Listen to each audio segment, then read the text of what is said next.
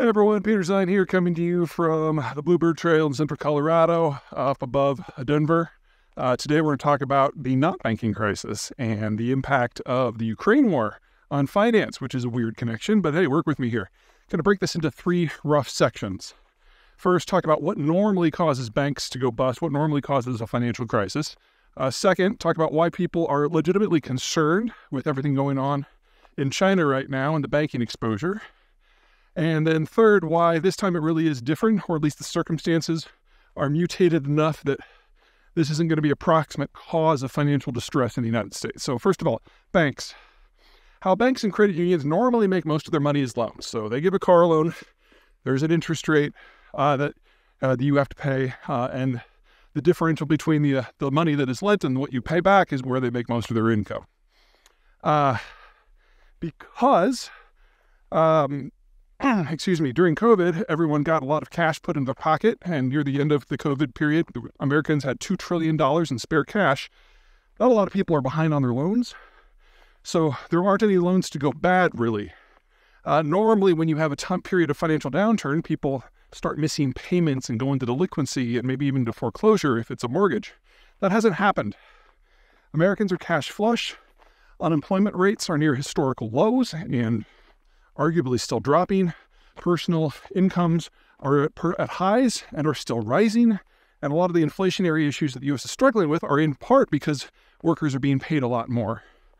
In fact, people are in such a flush financial position that delinquency rates on mortgages are the lowest ever since we started recording the data. So the traditional hits to asset quality that banks suffer just aren't there. The second way that banks can get money in an environment where, for whatever reason, loans are not seen as enough is they can buy someone else's financial assets. So back in the mid-aughts, everyone was getting in on subprime and buying subprime mortgages because the interest rate on them was higher, the income on them was higher than it was on traditional loans.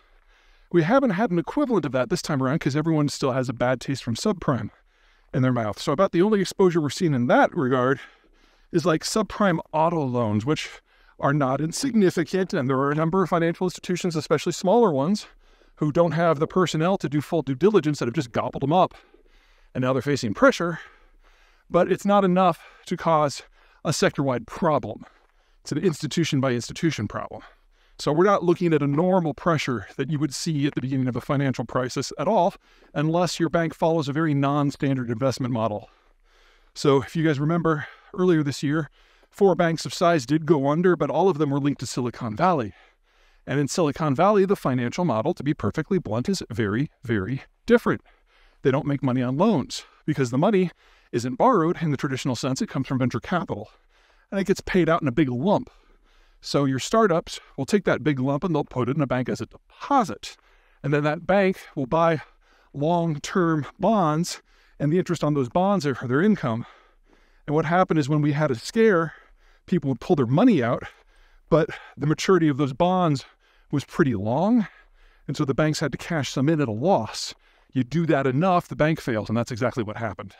But that is a very specific financial model for a very specific sort of financial institution serving a very specific subsector of the economy. The rest of the banking system looks more or less okay. Okay, so that's how it normally works. Number 2, let's talk about what the pressure is and where the concern is. China. The Chinese do not run banks like we do. In China, or in the United States and most places, if you take out a loan, there's an interest rate, there are fees. If you miss a payment, there's delinquency penalties, and ultimately you have to pay it back. And if you don't pay it back, you'll probably lose your collateral. That doesn't happen in China. In China, capital, cash, is considered a political good, not an economic one. And they splash it at whatever sort of institution will generate not the most income, but the most jobs, because they're all about buying social placidity.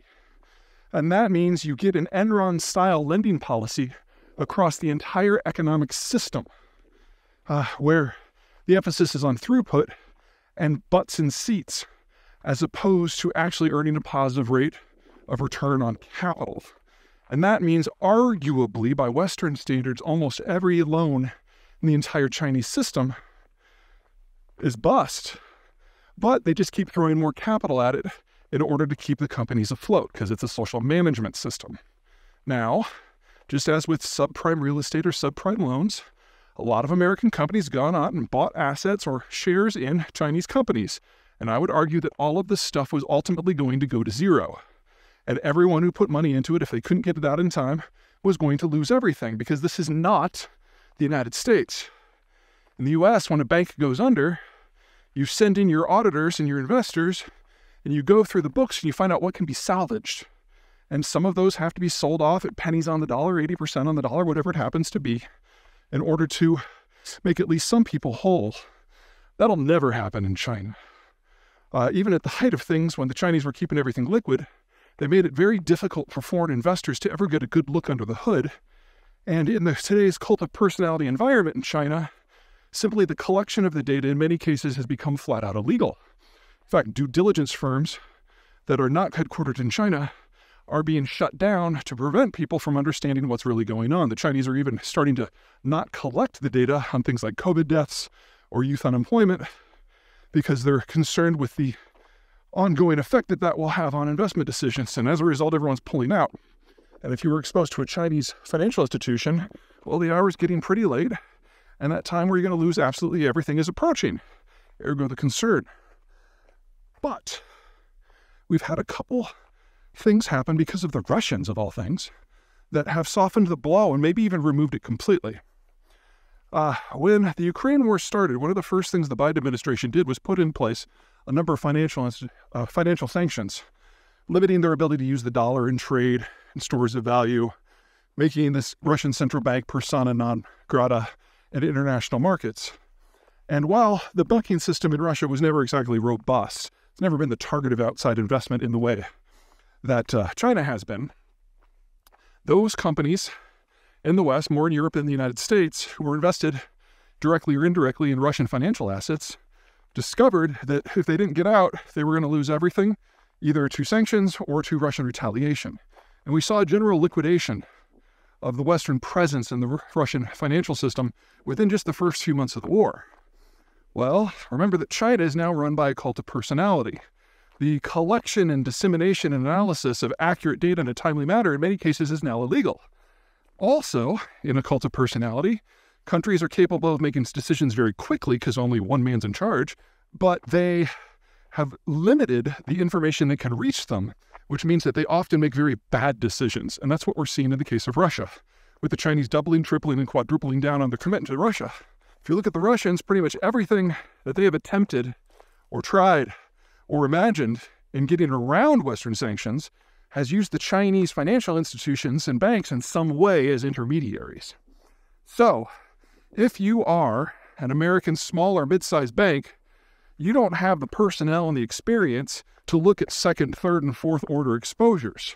So you cut out anything you have that's Russia exposed, and you dramatically slim down anything you have that's internationally exposed. And if you're a large bank and you do have the bandwidth to go down 2, 3, 4 layers into the shell companies, you're finding Chinese exposure. And if your concern is very accurately that the Chinese are the next target of Ukraine-related sanctions, well, then you absolutely reduce your exposure. It's now been a year and a half since the war started, a year and a half since the financial sanctions on Russia started, which means that companies have had a year and a half to reduce their exposure to what is ultimately going to happen. And that means that we no longer have that exposure to sanctions and war risk in most of American banks and credit unions. There's still certainly some more traditional exposure in terms of equities, but those people have a better idea of the risk that they're getting into. So we're not looking at something like a subprime crash. We're not looking at the degree of exposure where all these assets go to zero, or more to the point, they will go to zero. There aren't a lot of Americans holding them anymore. One of the best things that the Russians have done is spook this sector into reducing what was arguably its single biggest point of exposure moving forward.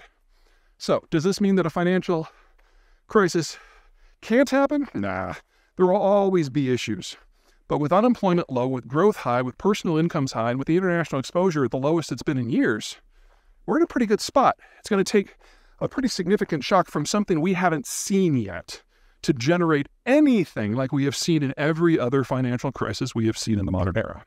So take that for what it is. All right, that's it. See you guys next time.